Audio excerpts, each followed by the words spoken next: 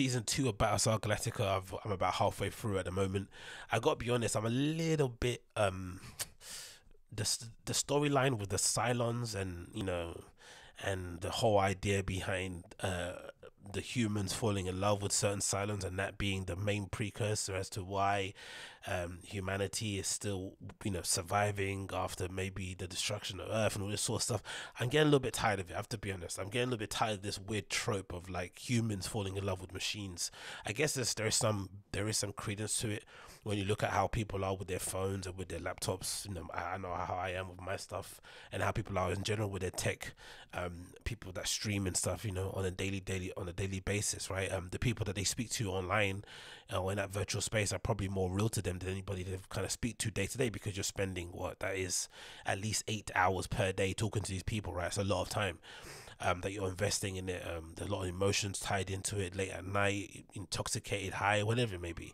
But I think this idea that in the future we're going to have, live in a world where humans will be corrupted by forces unbeknownst to them that live within or that dwell within these AIs or robots and stuff, is a little bit weird, especially when it comes to a romantic thing, right? When it's a thing of like, oh, this person is going to maybe forego his family or forego loyalty to his country or to his fellow troops in order to, impregnate a robot and raise their half man half robot baby. It's just a bit baffling to me in that regard. The series is a bit strange. It goes on a bit of a tangent in that way, but I guess it's one of those early 2000 tropes where they always have to kind of imbue a lot of like romantic drama into these sort of series to make them compelling, I guess, for a wider audience. I'm sure after the first season, when all the ratings hit, they went to then reach more people, so they just sprinkled in some love storylines. But I'm getting a little bit bored of that whole thing. Maybe it's a common thing in sci-fi, which I'm not really familiar with, but I don't know. Usually it's always about space politics. There is some love involved, but this is kind of getting a bit over the top with the whole falling in love with robots thing. But still, despite that, it's still a solid series. Easily, way better than anything I've seen on Netflix recently, especially when you think of stuff like Star Trek Discovery, with, like, that's one of the most infuriating TV series I've ever watched in a while. I was glad as well that I finally decided to kind of double check on YouTube and click some reviews and see what other people are saying, because I thought I was the only one. I thought it was only me that kind of felt as if like this is getting a little bit ridiculous. Why is this Michael Burnham character always the center of everything? Like, why does everything seem to revolve around this one character? Why is she incapable of making mistakes or facing the consequences of her errors? Why does everything seem to kind of bend and coerce to her will? Like, it just seemed a little bit bizarre of a storyline to kind of really get invested in. And then finally I found people on YouTube who kind of had the same sort of thing, and it kind of led me down this rabbit hole with the fandom menace and all these other real invested geeks who are like really annoyed that Disney has basically turned some of their beloved franchises and whatever it may be into basically vessels for modern day politics, right? To kind of further an agenda, wherever it may be. And it's disappointing to see, because I guess a lot of those things, from what I've seen so far, the source material, there's a lot of really cool, interesting politics and kind of societal views in there that could be co-opted and maybe, reinterpreted in a modern light easily, without having to without having to really kind of shoehorn in loads of racial and identity politics sort of nonsense, right? You can do it. There's a lot in there, especially when you think of the amount of aliens and stuff that exists in those kind of universes, and people from different nationalities and different planets, whatever it may be, right? Just from all over the universe. There is ways that you can kind of make that more interesting without making it super obvious. And I guess with this Michael Burnham character, they tried to go overboard, and essentially they made a character who's basically impervious to any sort of mistake or errors, and basically goes through the entire series of Star Trek Discovery just doing whatever the fuck she wants, right, at any time.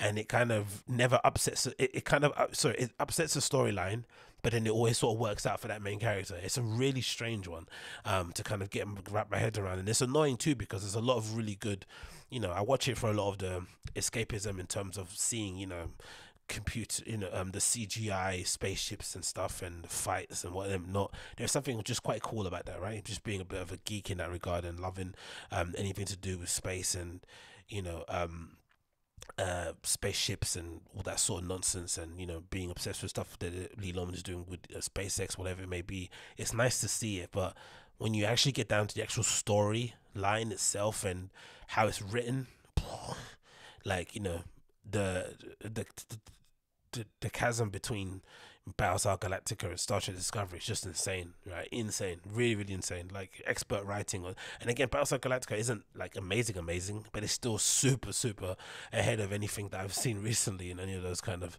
main digital streaming platforms. So it is what it is, I guess. But I could definitely understand why a lot of those guys within that fandom menace are annoyed, especially if you imagine I've just picked up on this in the last few years. Imagine if this was your entire life and you've been obsessed with everything to do with Lucasfilm and Star Wars and Star Trek and whatever it may be from when you were an infant, and then you've slowly seen the thing that you loved, die a slow but sure death in the hands of people who quite clearly are using it for their own political, and career gains, and not using it in terms of maybe furthering the story, adding to the legacy, blah blah blah, coming from fans. They're just seeing it as another way to grift, and essentially that's what it turned into, and it turned into one big grift machine. And people are out here, driving these representation drives or whatever nonsense it is. It's just bizarre to me, and it's all make believe, really, isn't it? It's sci-fi, it's fantasy. None of this stuff is real. To imbue representation politics and identity politics in it just doesn't make any sense personally. And even if it does, and there is a question for it, just make your own thing up in it. I don't see the reason and the point of ruining legacy products just to fit in your own narrative and shit. Just go and make your own thing. Like, it's no big deal, really. Anyone can do it.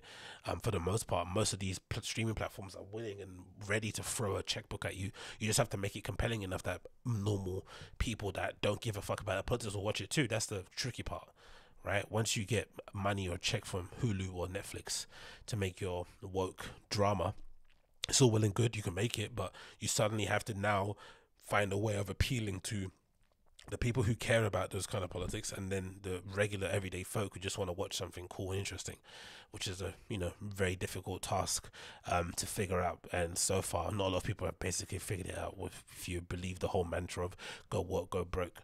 But yeah, so far Star Trek Galactica, or Star Trek Battlestar Galactica season 2 has been very, very impressive for me.